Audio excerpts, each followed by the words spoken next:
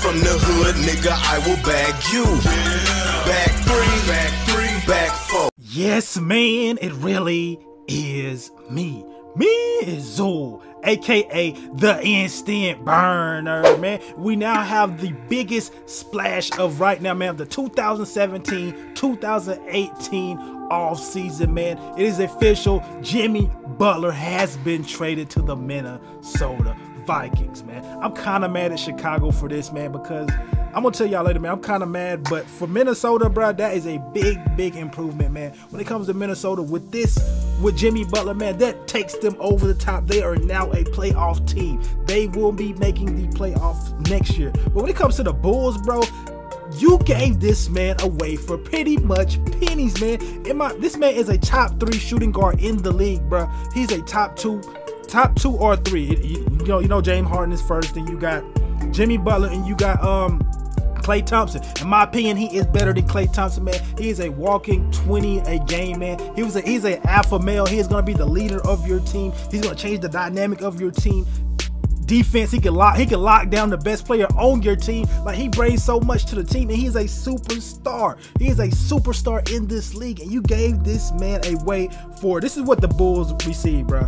Zach LaVine, who was coming off a knee injury, he ACL injury, so he might not even play for half the year, if not the whole year. You don't know if he's going to be the same player. Great young player when he is healthy, but you don't know what you're getting with him. And you're giving away Chris Dunn, who struggled to even get on the court. They thought he was going to replace Ricky Rubio, but Rubio still beat him out. So this is a player that wasn't even getting burned like that, and you're giving up and then you also get the 7th pick. I'm sorry, I said giving up, but this is what the Bulls are going to get, my bad. You're also getting the 7th pick in this draft. And what the Timberwolves are going to be getting, you get Jimmy Butler, and you're getting the 16th pick in this draft, first round. Both of these are first round picks. The thing about this draft, man, this is one of the deepest drafts since the 03-04 season with Carmelo, with LeBron, with all them cats. You know what I'm saying? This is one of the deepest drafts. So you going back 8 spots to get Jimmy Butler and 2 players that you really don't need?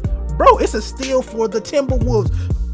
Bulls, I don't know what you're doing, bro. This is a high caliber player, bro. I need at least half your team, bro. I'm sorry. I need at least half your team. You know, they moved way too quickly, bro.